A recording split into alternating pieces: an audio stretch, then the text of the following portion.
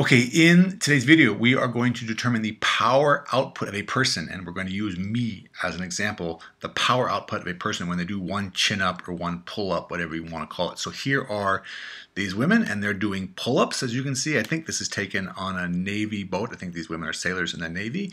But if I could do one chin-up, what would be the power output of my biceps? Now, my mass is about 95 kilograms.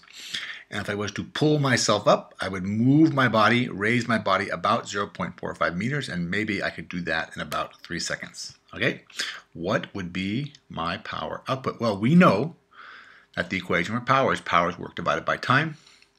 Like in most cases, you're not just given the work and the time. That would be too easy. We're given the mass.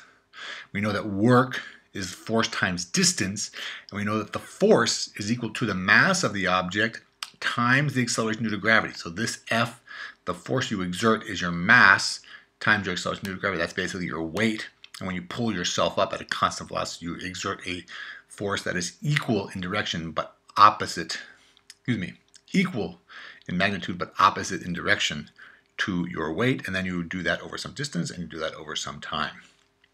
And you can calculate your power output. So let's just put the numbers in. Power, once again, is mgd.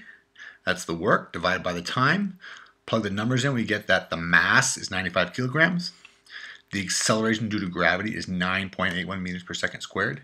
The distance we said is 0.45 meters and 3 seconds. And that means that my power output, when I lift my 95 kilogram body a distance of 0.45 meters in 3 seconds, is 140 watts. All right, so thank you very much for watching. I hope you found that helpful.